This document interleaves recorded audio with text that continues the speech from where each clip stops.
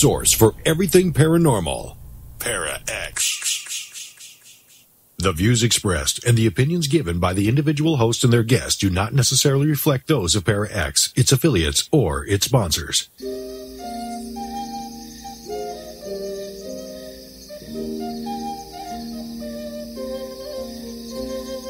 Circle be open but unbroken. May the peace of the goddess be ever in your heart. Merry meet and merry part, and merry meet again. May the circle be open but unbroken. May the peace of the goddess be ever in your heart. Merry meet and merry part, and merry meet again.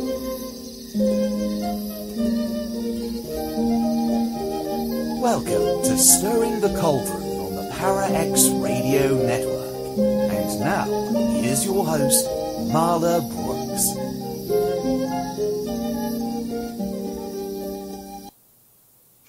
Hey, merry meet everybody, and welcome to Stirring the Cauldron. Tonight my guest is Nicholas Kingsley, and Nicholas has been a student of Magick for more than 14 years with a focus on wizardry.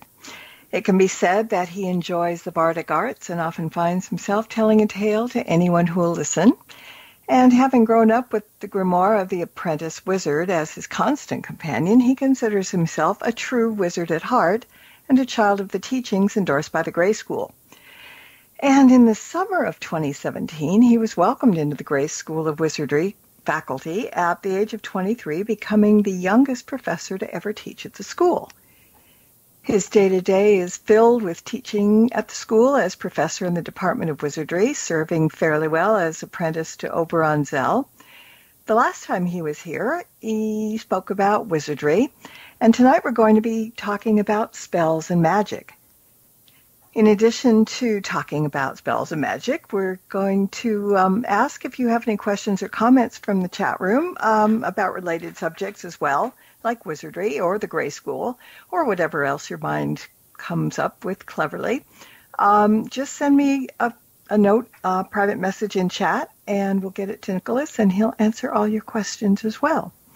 And if you're listening live and listening elsewhere, and have a question, well, you better join us here at paraxradionetwork.com. So, welcome, Nicholas, or shall I call you Provost, Prevost?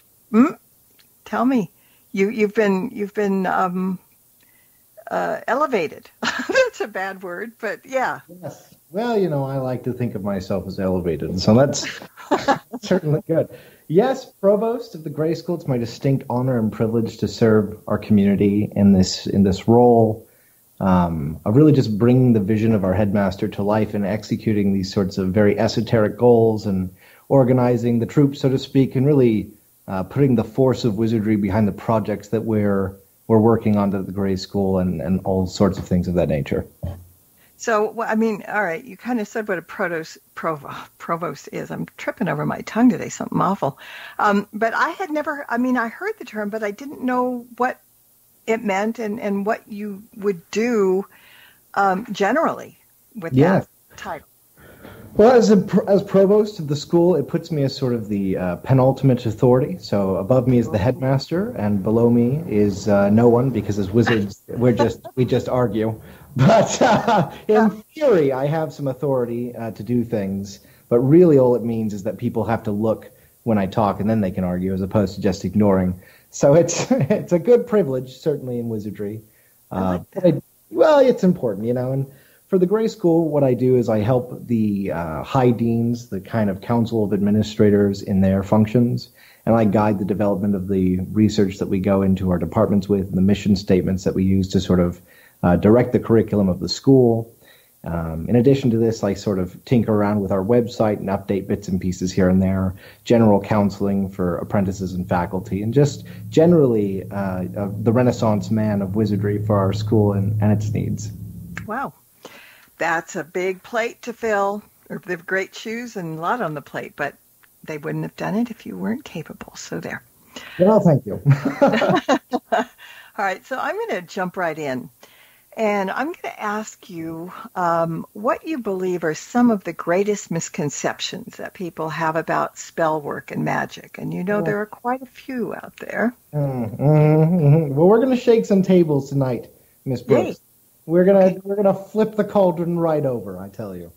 So there's a few things certainly that I think there are misconceptions in magic, and this is addressed in Frater UD's Principles of 5 Models of Magic, which we'll talk about in greater depth as we proceed this night into our enchanted conversation, no doubt. But I think foremost, the illusion magic taken as reality, I think, is important to dispel, in that it is not. You can't throw fireballs from your hands or shoot lightning bolts from your eyes. And I've never met anyone who can teleport about, but when we find that, I will use it to rob banks, and I'm just going to be honest and open with it, so that no one never tells me how to do it. You've got to know your limitations. So it's important. But I think these sorts of things, the fantasy magic that we see in movies, that we read about in books, these are imaginations of the mind. They're very powerful for conveying metaphorical meanings or sort of adding spice to an otherwise bland tale. But they are not. I don't think that it's healthy to engage in that as reality. No, but it's a whole lot of fun, and it's fun to think about what if, that's it.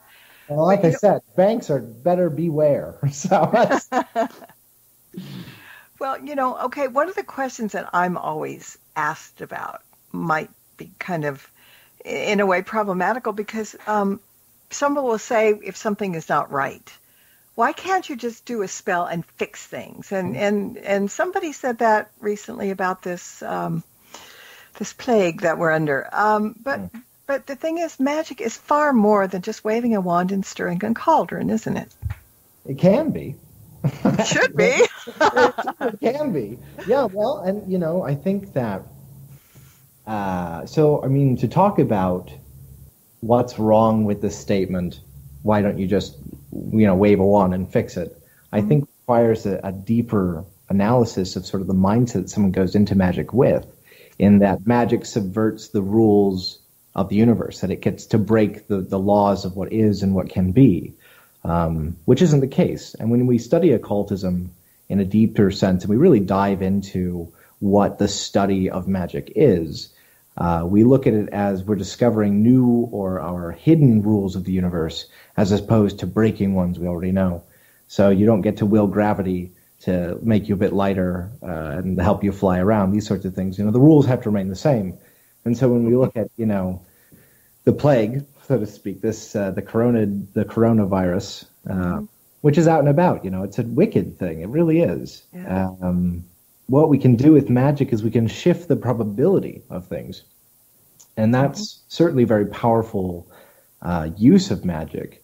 But it's very difficult, certainly very unlikely, and I'd say highly improbable, to wave your wand and stop things, from happening. In a world of infinite possibilities, give it a shot. But never say never. Yeah, I never say never. Give it a go. But you're exactly right. So it's important that we look at these sorts of things as saying, okay, well, yes, we do want to work our magic and work our energy and intention towards these sorts of things, but we can't just wave it away. And in fact, one of the magical things we can do as wizards, as cultists even, or just as generally people at large, to embrace this sort of magical act. My partner and I, we went around the town and we handed out little packages of supplies, some toilet paper, some ramen, some water, some matches and a candle, things like this. Yeah. And on the little card it says, you've no doubt heard about the recent outbreak of COVID-19, and whilst we can't wave a hand to, make it disappear, we thought we might lend a hand with these supplies. And I think it's little acts of magic like that, these little acts of goodness, that can inspire others to goodness. And it did. Other people shared supplies they had with others, and you create community, which is a magic all of its own. And indeed, it's one of the things that has put humanity into the position it's in now. Yeah, I mean, I would that we could be a Weasley, right? I mean, having fun and doing all that kind of stuff, but we have to be serious here because we are only human. Right.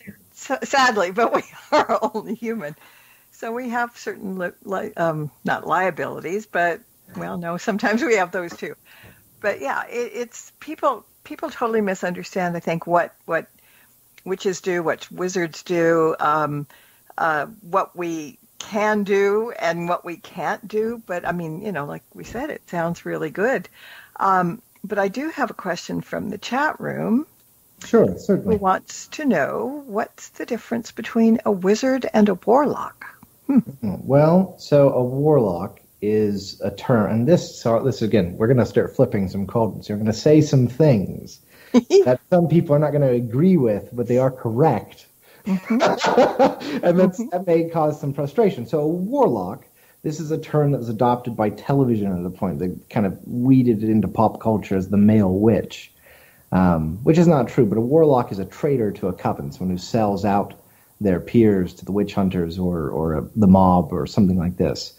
So in the general term of today, colloquially, it's sort of used to describe someone who's a bit edgy or a bit, whatever they are. But the way wizards use it, certainly, as we are very keen on the terms, the way, knowing what a thing is powerful. And so to wizards, if you're termed as a warlock, that's a terrible thing. That's not a good thing. And really it is reserved for the most heinous actions. Somebody who betrays the order might be an oath breaker. Yeah, exactly. Right. You might say, well, you stabbed us in the back, and so you are warlock. This is bad. Now, a wizard, not a warlock. You might have been a wizard who became a warlock, and certainly, I don't think anyone can take the title wizard from you except for your community, which bestows it upon you. We talked about that, I think, in a different show. Mm-hmm. So the wizard this is a philosophical sort of mindset. This is not a religion. It's not a it's not a path. It's not really comparable to witchcraft because you can be a witch who is a wizard, right? So you can practice witchcraft and if we go back into kind of the terms of things again, and we kind of we'll delineate witchcraft, the religion of Wicca, from sort of the hedge witchcraft, which is more just the application of the magical traditions and sort of the herb lore and the wise woman of the, this kind of idea. Mm-hmm. So if we kind of separate those two things, you can be either of them and also be a wizard, because a wizard is this set of rules, 3 rules, and a philosophical pursuit of service. So the wizard follows three rules, which say the first rule is that a wizard takes responsibility and credit for their actions and deeds. The second rule is that a wizard understands reputation as power. And the third rule of wizardry is that with great responsibility comes great power. With great power comes great responsibility. So within these 3 rules, there's a great deal of interplay. There's a great deal of depth. They're very applicable to many different ways. And unlike many rules which tell you must do this, these are things that say you must be aware of this. So that's kind of the philosophical set of rules. And then within that you have service being the underpinning guideline of all wizardry, which is that a wizard serves their community. Yes. So this could mean, and this is one of the great cruxes of history, because it's put wizards at odds with each other more than anything else. Because I may serve a community and you may serve a different one, and they come to odds. And as wizards, will of course try to work things out. But as a wizard, also you're trying to get the best deal for your team, so it can get a bit whatever it is. But I think, banging elbows, yes, okay. Well, it can, it certainly can. But I think which is healthy. It's healthy. Exactly. Yeah. Exactly. It breeds excellence, I think, in a way. And a wizard also understands that. And so they shape and guide an event in a circumstance where conflict will arise, in that sort of way. You want to shape that to minimize any, lasting pains. But if it's going to happen, it should happen in a way that people can learn and grow from. And that you can walk away and be like, see where this went wrong, and here's where we grow. And, if a conflict occurs, you got to be able to shape that into a learning experience, or I think you failed in your service. So those are the big differences, I think, between a warlock and a wizard. Well, and you know what? I mean, when you talk about service, I think all of us are here. All of us, well, not just pagans, but witches and all, Sure. we're here for service. Some people are light workers. Some people are out doing good for this and good for that. I think that service is the most important thing of anything that we're doing, because it cannot be selfish. We need to be of service to others. Well, certainly. And I think when we look at, one's value, so we're going to look at kind of the worth that one can achieve in the world and the amount of satisfaction I think you get from these things, which is often what people look for when they're seeking out the fantasy magic. They're looking for satisfaction and achievement. That I think is found in many ways through really finding one's place in the world and finding where we can do the best to our ability. And some people are just geared to be of service to others. Not everyone, right? A wizard also recognizes there are many roles. Some people are heroes who need to be in the front and raise the shield and stand on high. And when the world is, falling apart, they've got to be there. And I get that. I support that. I don't want to be there. I want to be way in the back, You stay up there and good job. Higher with the shield. Good. I'll be behind the shield. Because somebody's got to be back You're there. the cheerleader. Yes. Okay. I inspire heroes. That's a very there you go. job too. Yeah. We all have our strengths. That's right. Well, and in wizardry, one of the things that the school is really about, I do a lot of stuff at the school, so it comes up in the stuff I do. But one of the real principles of wizardry is that we are there to build other people up. The real source of power for a wizard. I'm one who employs the philosophy of wizardry, and they engage with that to the point it becomes a vocation. And this is a thing you do. You are a wizard. In the same way one is a carpenter who builds great chairs. You now build great communities. And so in that, you find strength and power and connection, and these build into the three rules with the underpinning of service, allows one to garner a great deal of power and understand that power is meant to be wielded, but also checks that power against the constant consent of their community. Because if the community at any point does not consent of the action of the wizard, whose power is derived from the community, then there's no power, right? There's only the power that's given to you. And so I think this is a very important kind of check and balance, the whole philosophy. Yeah. But, I think that there's a great deal of satisfaction in helping other people. And regardless of whatever role you serve, even the roles of the villains, I think, genuinely, and this may be because I'm, more on the light side of the force, if you will, but I think that there's still a very selfish thing to be done in helping others, because it makes a more enjoyable place to live for you. Yes. So if you're out there and you're a nasty person listening, consider altruism as a path to your evil. And speaking of evil, you just ran right into my question, which is wonderful. Many people believe that magic is either black or white, light or dark. I mean, I personally believe that magic just is. What are your thoughts on that? Well, so that's a good question, because magic, I think, is a difficult thing to pin down in one grandiose word. And so magic, to me, sort of encompasses a realm of study. So we have, I mentioned earlier, the 5 models. So these are models of magic that were theorized in 1991 to kind of just encompass the different sorts of beliefs and kind of stick them into these little categories so we can make sense of them a bit easier, as is the human way. So we've categorized these things, and the models are the spirit model, let me see if I can remember it all. It's the spirit model, it's the energy model, the psychological model, and the information model. These are the 4 main models of magic, and I'll talk about the 5th one that's employed by wizards. So the first model of magic, this spirit model, says that when you work magic, the way that you're working magic is actually that you are invoking some sort of entity, some sort of energetic construct, be that a ghost or a spirit or whatever you want to call it. Take my class at grade school if you want to learn more. It's taught by a very talented dean, Shadowfox. We talk about this. But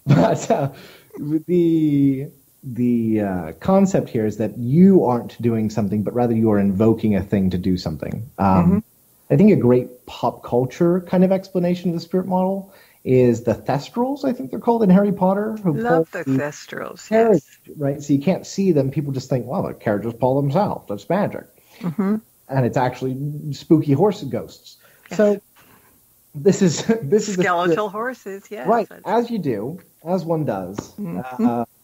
So this is the spirit model, and in the spirit model, I would say that you do kind of run into some black and white entities that do manifest themselves as less than positive to the human condition, and then ones that are very in line with the human condition. But there's also a great variance of gray in between those. If we run into the energy model, which says there's sort of a mana or a flow of chi, if you will, between things, and that this can be manipulated by the human engine, and that this also kind of works into resonance and stacking items of power, and these items of power, runes of power, give rise to sort of an energy that then directs it, the manifestation of will or the manipulation of probability. So this is the energy model. In that case, no, I don't think so, because it's just all energy, and it's sort of a neutral base energy that then is given intention and direction. And so in this way, the individual, who might be an evil individual, there's certainly evil people out there, then yes, the thing they're doing, you'd be like, oh, well, what's your spell then? Well, I'm trying to murder orphan seals. And you're like, oh, well, that sounds pretty grim. I think you're probably up to no good, you wiser. And so then you'd know that person, is a ne'er-do-well. And then the magic they're doing is no good. So in that model, no, I'd say that you're kind of probably just working with kind of blank energy. The psychological model, also no. The psychological model is basically placebo magic with more oomph, more internal realization and change. It actually developed into the school of psychology and sociology, so that's kind of neat. Mm-hmm. And then the information model, super wacky quantum stuff, so nothing in there either. We'll get into that, but I'll probably need a drink of water before. Yeah, quantum gives me a headache, but that's all right. I can listen. But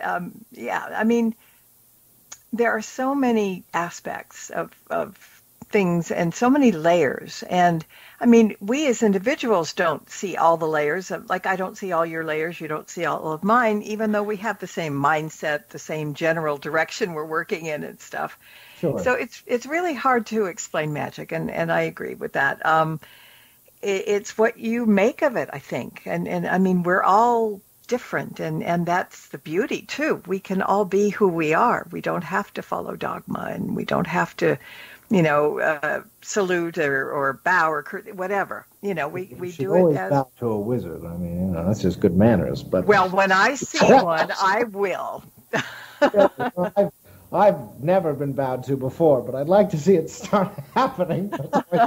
I'll give you a virtual bow right now. See? Well, we're social distancing. We're being good sports about it. That's right. Yes, absolutely, we are. Yeah.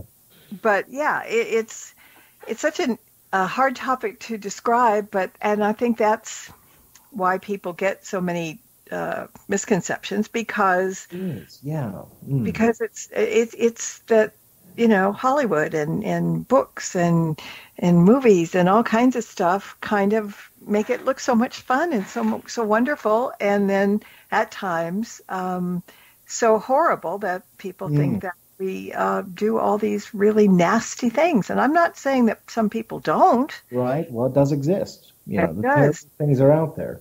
It's the duality. But, it's just spell work and magic and stuff. And not all people that are magical do spell work, for that matter. That's true. And I think, this is a great opportunity. I'm going to just wield this opportunity here to jump in on these models and talk about that, because I think what many people, the masses, if you will, kind of the laymen, think of magic, they either think of fantasy TV magic, or they are exposed to, participate in, and repeat the psychological model of magic. So, this is really common, and it is the most prevalent kind of publicly available sort of magic that you're going to come across.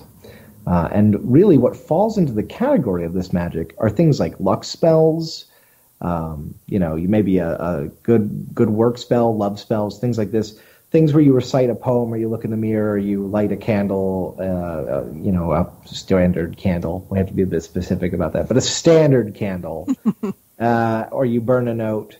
And many of these things are not working off resonantly-based magic. So they're not, maybe the original version might be. So if you found some 14th century grimoire that says, it needs to be written on calf's vellum, and it's got to be written on this day, and it's got to be written in this ink. So then the spell becomes a little bit more energy-based. We can look at the energy model and say, okay, well, these things have these energies, and when they're put together, they sort of send out a combined energy wave in the same way that you might, see the Doppler effect kind of work on a ambulance that's going past. The waves stack up in the beginning, and this manipulates synchronicities.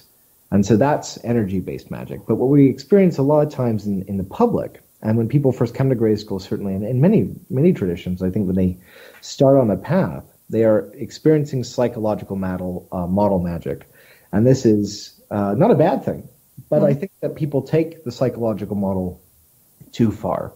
One of the great limitations of the psychological model is that no magic worked in the model can extend past the person working it. So if you do a spell for courage in the psychological model, nothing is giving you courage other than you have unlocked for yourself the ability to be more brave. You've exercised your agency, and through the veil of this spell, or whatever it is that you've worked, you then gain the confidence you need to do the thing. And that is magical, right? Some people write that off as like, well, then that's not real magic. I'm like, no, that's absolutely real magic, and it's very, very important. I think one of the greatest examples of psychological magic that has ever been written about ever is Excalibur and the Sword and Stone, which, spoilers, was probably like a regular sword. Nothing magical about it. It's just a sword. But it's the story of the sword and the way people treated the sword that made it something else. And then through, some crafty old man shenanigans, you wind up with a king. But, what we look at there when we look at enchanted relics of this variety in this model, because we could also talk about the spiritual model for enchantment, but we'll get there, I'm sure. But in the psychological model, the person believes the thing to be what it is, and that genuine belief has, amazing impact on the human mind, which is a very powerful organ of creation. I mean, look around you right now. What we're talking on is the product of human ingenuity. So when we put our mind to something, we really can achieve miraculous things. And the psychological model gives us sort of a shortcut bridge to doing these things for ourselves. So it's really something else. And that magic, right, that's out there like that, I think is a very acceptable. I'm going to be a little academic here. I think that's a very good version of magic to give out to the masses because it's very safe. You don't have to do much with it. Nothing. You're not calling out to the beasties of the void for favors or whatever it may be. You're really working with that internal cosmos that we all have inside of us, that inner divinity, and you're calling that forth and you're saying, look, I need to be more brave, or I want this love spell to work, or whatever it is. And these little things give you the confidence or the might or whatever it may be to change the world in very significant ways. And realizing yourself, or realizing sort of that internal cosmos by exercising your agency, by employing your will to kind of bring these things forth and manifest them, I think that's very powerful magic. So I don't want to discount the psychological model or the spells or things that are written in it. I think it's very important, but it's not what I think when people think of real magic, and air quotes around that, they get really wrapped up in kind of the very deep fantasy that some people can fall into under the psychological model. So you get people who kind of fall so deeply into the model that they lose touch with reality. And it's called, we express this concept as mage burn, which is where you've kind of gone so far that you can't really relate back to the world and the people around you in an appropriate, socially acceptable way. It does happen. And I think when you study occultism or anything that's kind of on the fringe, you run into a danger of saying, well, what's real and what's not real. So peer review, all that sort of stuff is important. But that's because I teach a class and stuff, and we like peer review. We think that's important. Yes, it is. And somebody, we're going to go to break in a minute, but someone in chat has said, I believe in order for any spell to be effective, you have to know how to raise and work with the energy around you. And that's a very valid point. That would be the second model of magic. All right. Well, hang on to that second model because we are going to take a break. Give everybody a chance to stretch their legs and grab a quick snack or whatever, and we'll be back in 2 short minutes. Don't go away. There's more Stirring the Cauldron with Marla Brooks right after these important messages. Rat, where are you going? I'm going back to the paranormal view, back where I belong. Please, take me with you. No, I'm through with everything here. I want to see if there's something left in life I haven't explored. Do you know what I'm talking about? Oh, Rat, don't run to them. They talk about ghosts and hauntings, UFOs, and all kind of supernatural scary stuff. You'll never understand, will you, Scarlet? No. Well, that's your misfortune. Rat, if you go, where shall I go? What shall I do? Frankly, my dear. Line. Oh, you gotta be kidding. That's the Paranormal View with your host, Henry Foister, Jeffrey Gould, and Barbara Duncan. Every Saturday night at 8 p.m. Eastern, exclusively on the Para X Radio Network. Hey everyone, it's Marla. If you like tonight's episode of Stirring the Cauldron and the archive podcast as well, take a look at the show's YouTube channel and check out the dozens of shows that are there just waiting to be heard. New shows are added each week, and while you're there, why not subscribe? It's free. And if you click on that tiny little bell icon at the top of the page, you'll be notified when new shows are available. Just go to youtube.com and then type in Stirring the Cauldron Para X and the link will appear. Just like magic.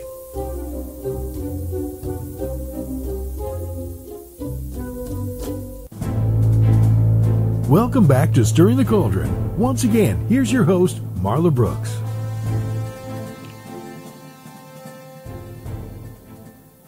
Yes, welcome back, and thanks for sticking around. And for your latecomers, my guest tonight is Provost, Wizard, and Professor Nicholas Kingsley. And we're talking about spells and magic and answering chat room questions as well. And as we just went to break, we were talking about the models, and you were just about to say something brilliant. So go for it. Well, it was probably the most brilliant thing I've ever thought of. Unfortunately, that thought has slipped, but I'll come up with the second thing, which is probably the second most brilliant thing I've ever thought of. So whatever that other thing was, lost to history. But this new thing, the raising of energy. So this energy work magic, right? As I believe it was the comment that in order to work magic effectively, you've got to know how to raise and use energy. Yes. Absolutely. That's a very valid form of magic. This is, of course, their second model, which deals with the kind of ebb and flow of energy and the stacking of resonances and the way things kind of interconnect and work together. And so, again, when we talk about magic, we're really talking about these very distinct kind of ways that we interact with the world through sort of, I don't want to say supernatural means, because it's not supernatural, it's very natural. It's just in a way that we don't really consider very often. Or at least in kind of the mundane sphere, if you'll excuse the term. That kind of interaction with the world is not really looked at. But we have numerous examples of people who use and raise energy and kind of manipulate their sort of life circumstance into very impressive ways. You know, people get, you know, their job or their new car or whatever it is by really putting that energy forth and working with probability. It doesn't work every time, of course. You've got to have a good chance, and then you can kind of push it over the edge with the energetic push that kind of comes from spell work and the raising of energies. It's very interesting stuff, and I think that it's often confused with the spirit model and the way they kind of interact there. Mm-hmm. Yeah. Just looking at a question from chat room about wizards. Do wizards have covens? They could, if they're witches. I mean, like I said, you know, a wizard is a vocation. It's a job, so to speak, and it's a philosophical sort of pursuit. So in the same way that, you know, I don't know if there are carpenter covens. There's certainly carpenter guilds. And some wizards out there, there are groups of wizards who sort of band together after graduating from grade school, and they do their thing, and they kind of, worked in a community together. But the kind of purpose of a coven is the kind of flow of energy that kind of happens between the people in it, and this very safe area for exploration of the craft. And I also believe that, if we're looking at traditional witchcraft and the three coven, and the representative forces of the people involved. But that same kind of connection and energy raising and involvement that one might get from a coven, I think a wizard experiences a very similar sort of closeness with their community, or they seem to emulate that closeness with every member of their community. So for me, that's my neighbors, and it's also the people who are on my Facebook or my school, or all these sorts of things. And that is in the sense that I belong to the school, not that I own the school, just to clarify. The school owns you, not It body and does. soul, but it does, because you're very busy there. I am. But I think that when one gives themselves to a cause, you can embody its goals appropriately. Not everyone. That's not everyone's cup of tea, per se. Not everyone wants to be provost of the grade school, or only do teaching of wizardry, whatever else it may be. But that's the path I've chosen for life, and it's certainly been interesting thus far. Yes, it has, and so much more to come that you don't even think about yet. Hopefully. But yeah, it will. Hopefully. Trust me. But, speaking of the school, I went over there to the Facebook page today, and I saw a video that you did mentioning that, and this is very timely, that there are online courses that you're offering for free that relate to the pandemic. Yes. So can we first talk just a bit about the Gray School for those who may not be familiar with it, and then let's talk about those courses that are being offered. Yeah, right. Well, that's a very good point you brought up there. So the Gray School is a school of wizardry. We focus on teaching the philosophical pursuits of the wizard, and you sort of walk the path of apprentice, and you apprentice into wizardry in the sort of the old sense, in the same way one might apprentice into the role of blacksmith or carpenter or mechanic. You can now apprentice into wizardry and walk that path. If you're 11 or up, the path is open to you. And many people walk many different kind of experiences before the path of wizardry opens to them. Some of them start out with wizardry. Some of them have been shaman for 50 years, and they come to wizardry then. So, it's certainly very open in that way. Follows the 3 rules, which we talked about.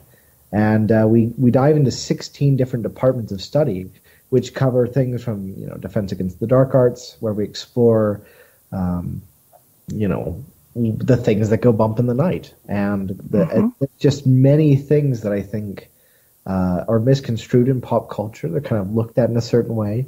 And when the truth of the beastie is revealed, I believe that there's genuinely a touch more to be afraid of when you know the truth of them, because there's no more like, oh, well, that thing's made up.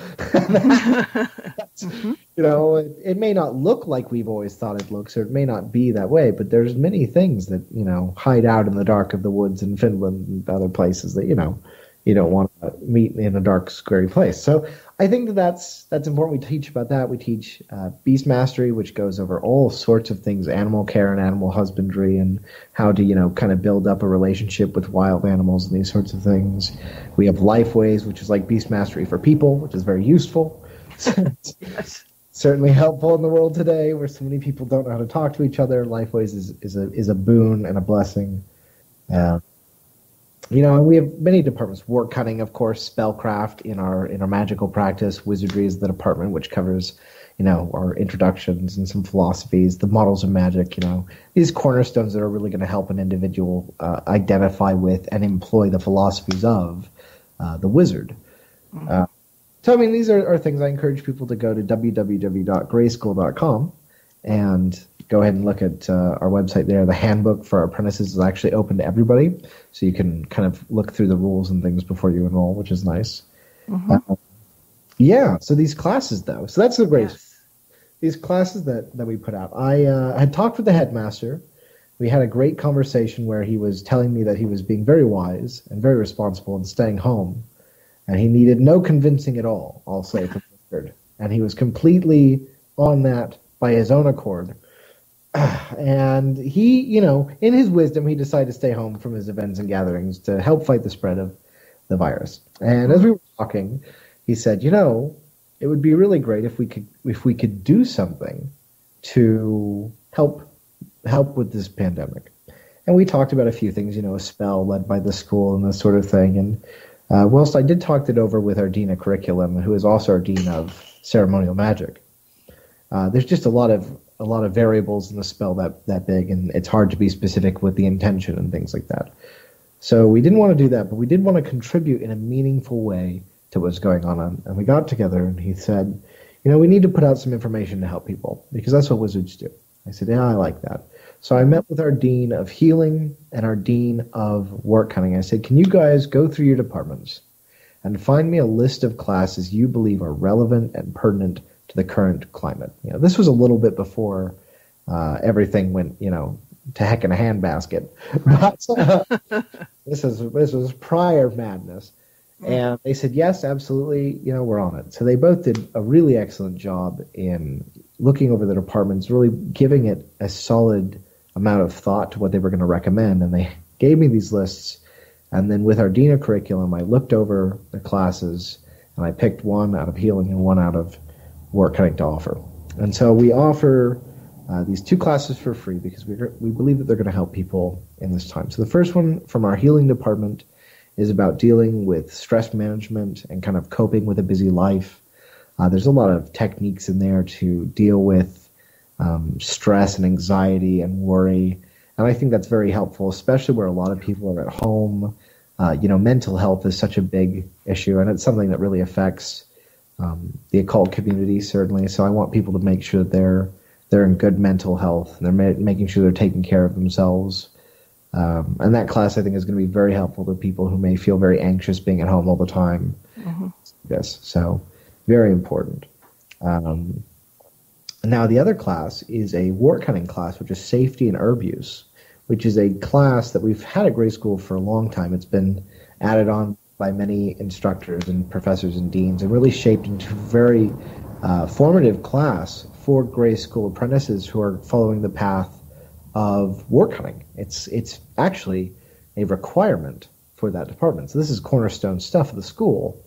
And I chose the class because there are going to be a lot of people out there who have all sorts of remedies to the coronavirus. Right? They're going to come up with all different things to drink and snort and smoke and eat. And, you know, it's the way. And in a time of panic, you know, people are going to come up with a bunch of interesting things. Sometimes out of a darkness, sometimes out of a light.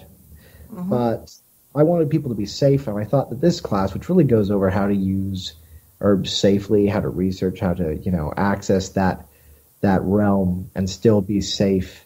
And since it's good enough for our apprentices that we, you know, trust that after taking this class, they're going to employ responsibility, that they're going to exercise their agency and really be responsible for themselves. Of course, a rule of wizardry, so we do expect that.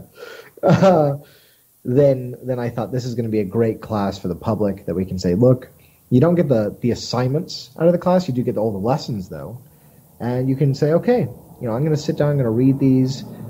There's no strings attached. You don't have to sign up to the school. You don't have to give us nothing.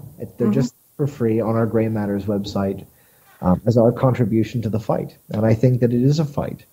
You know, we're dealing with something here that... And now I don't want to, you know, fear-monger or anything like that, but I do want to say that it is a very serious thing that we're dealing with. We've got, you know, we've had some fumbles in dealing with it. We've had some successes. I think I've remained very bipartisan in all my dealings thus far. I'm going to stay there. But, you know, I think that there were some moments recently where I wish more had been done, and there were some moments where I was like, oh, that was pretty good. You know, it's not too shabby.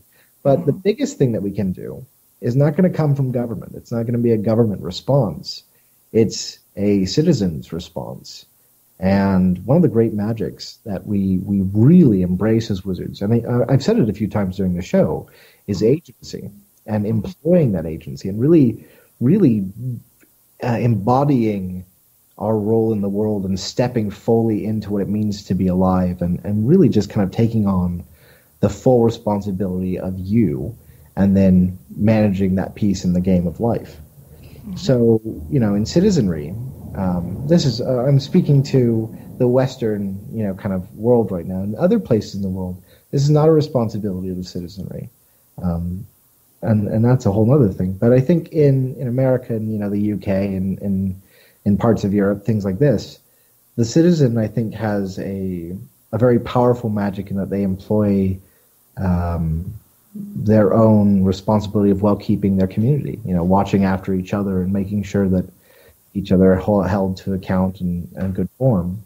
And, the social distancing business, like we're doing here on this interview, I think is great. I saw it at the store when we went to go get supplies for people, They had the tape on the ground. It's good form. Don't sneeze in people's mouths, people, and we'll be fine, Just stop coughing on each other, guys, honestly. Yeah, wear your masks. Wear your masks. Wear a scarf, be productive. Yes, we do. We need to be. Got a couple questions I want to get to, and I'm trying to figure out some of them. Okay, so the question is, can a witch or a wizard or whoever's doing spell work, what can they do to give a great boost to a spell or some type of magic? And, you're going to do a spell that's extremely important. Now, I have a one-word answer for that, but the question is, how do you boost your efforts? So I'll throw that at you. Well, depends on what we're doing, what we're working with. So this is the thing. Magic is a very complex, convoluted beastie, and many of us work in many different forms. So let's say, for example, you are an individual who's invoking a spiritual presence to aid you in your workings. And, this is a common practice of magic through prayer or through offering or through invocation. So if you are working through the spiritual model, then I would suggest to give the best results is that you are as authentic as you are comfortable with. That's what I'll say to that, because there's some things, you dig backwards through grimoires and stuff, and you find stuff that I'm not comfortable with anymore, human hearts and such. You're like, oh, well, that's a bit grim. Can't do that. That'll land you in a skippy, that will. So you don't want to do that. But, you do want, so if the ritual calls for brass and maiden spun silk, get brass and maiden spun silk. Go authentic. Be authentic with what you're doing. Because that magic is resonancy based. It's based on the likes of the god that you're working with or the spirit. And they don't like the object because it's shiny. They like the way it feels or the energy it gives off. So you don't want to, be like, well, I used a yellow candle. It said it had to be a yellow tallow candle, but I used a yellow Walmart candle, and it didn't work. Well, because the yellow Walmart candle is not the same thing. It doesn't have the same kind of feel. So that's what I say for that. You're working with the psychological model. Believe in yourself. Intention, super important. There you go. That was my word. I was going to say hyper important. Yeah, anything to do with the self or through the internal self as the mechanism for activation. Intention is super important. Yes, it is. And in fact, it's actually a relevant factor of all magic. It gets really spicy in the way we have to define it in different sorts. So we'll leave that to the side for now, but it's certainly in the psychological model very important. If you're working in the energy model, you want to go, again, authentic, genuine crystals, not glass. Things like this. It gets expensive, right? Magic, the deep occultism stuff was pioneered by people who were being propped up by kings. So a lot, it's like, I need gold and diamond dust. And you're like, well, that's out of my budget. I can't do that. Yeah. Then, unfortunately, and this is the controversial bit, many people will be like, well, so long as you believe in it, it'll be just as good. It won't be. It will not be bad, but it's not going to be the same as it would be if you were doing all the bits, as it were.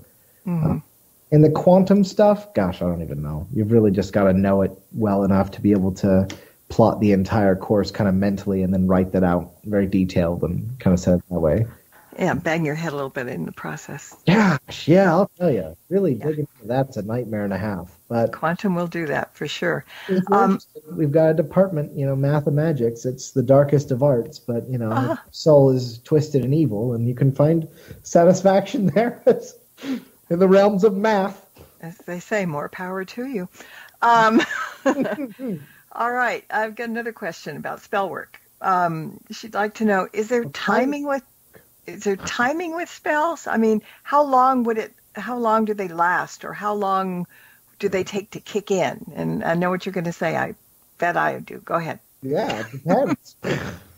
Yes. It depends on what you're doing. I mean, there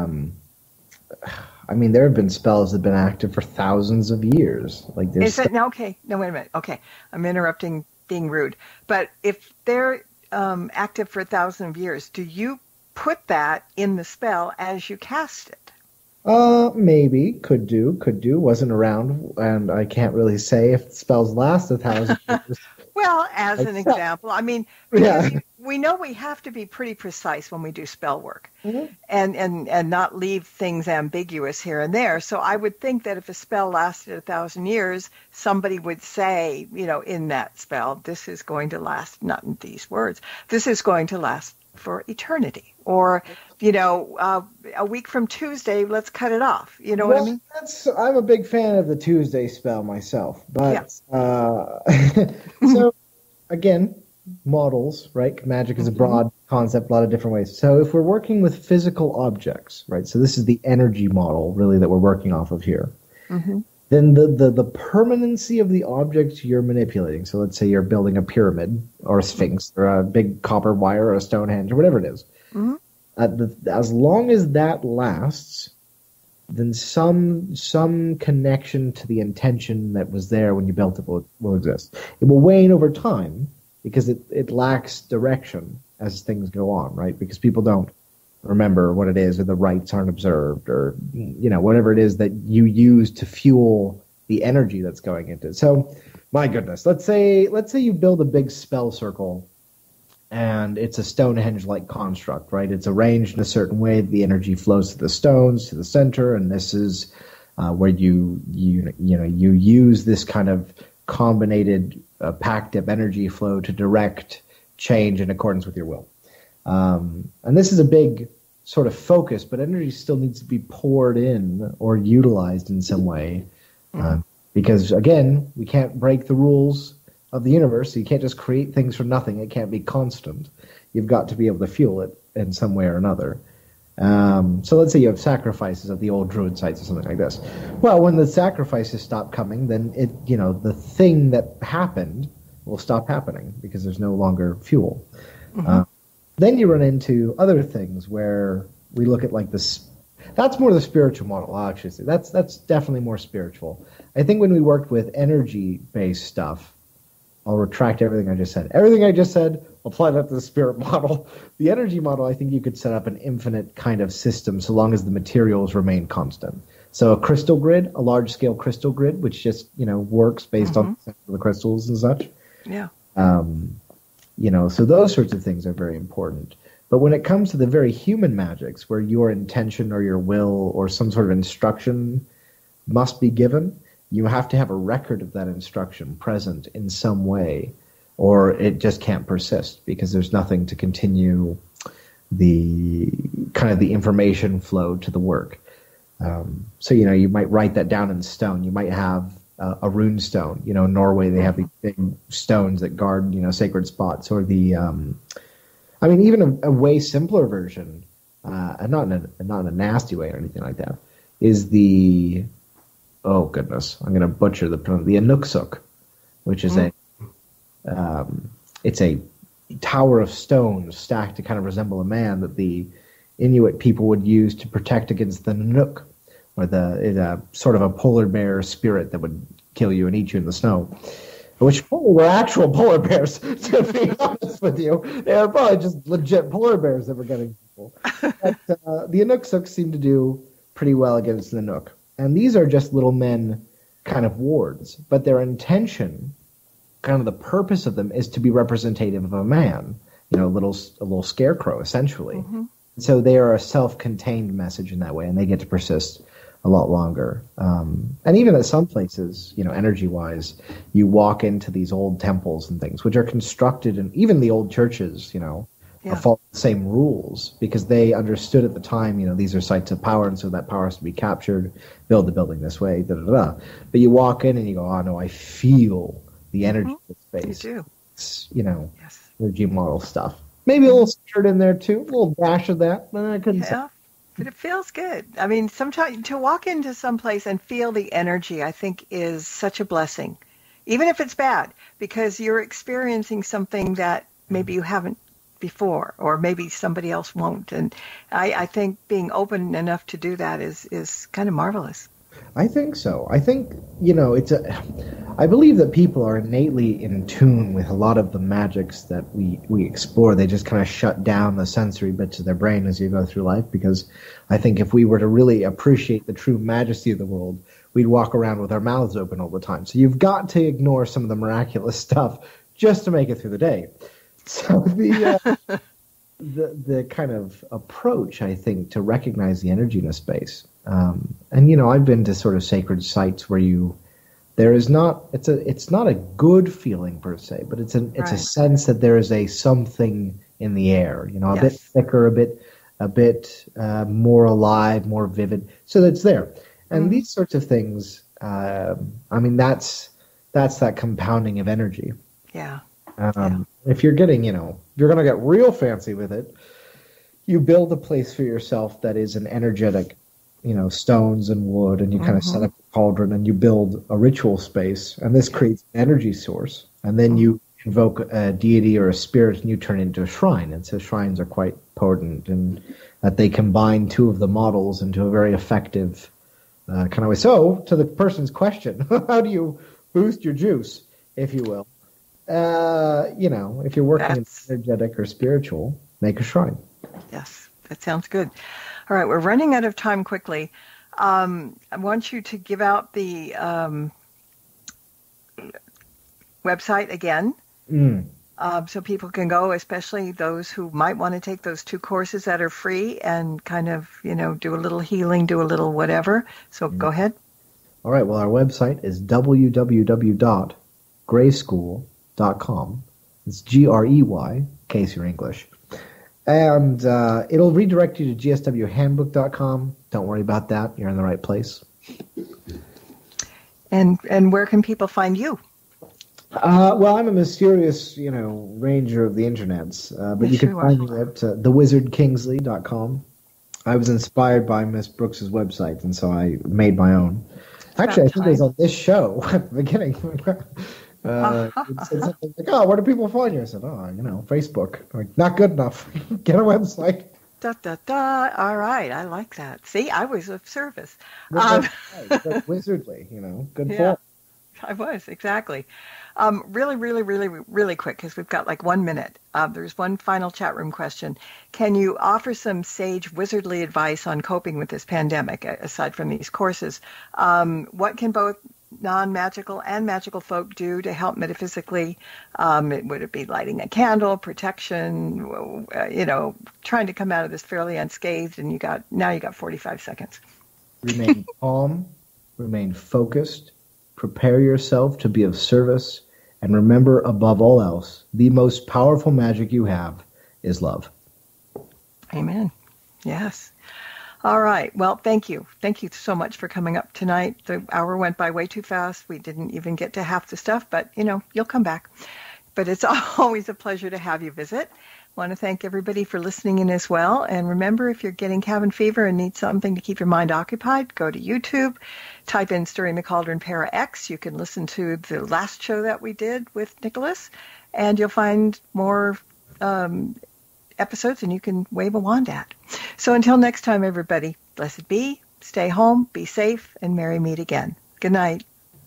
Circle be open, not unbroken. May the peace of the goddess be ever in your heart. Merry meet and merry part, and merry meet again.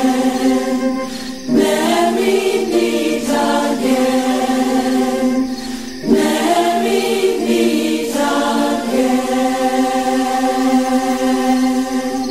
Thank you for tuning in to this episode of Stirring the Cauldron with Marla Brooks. Please join us again next week at the same time for another great guest and more cauldron stirring. Any rebroadcast or other use of this program without explicit permission is strictly prohibited.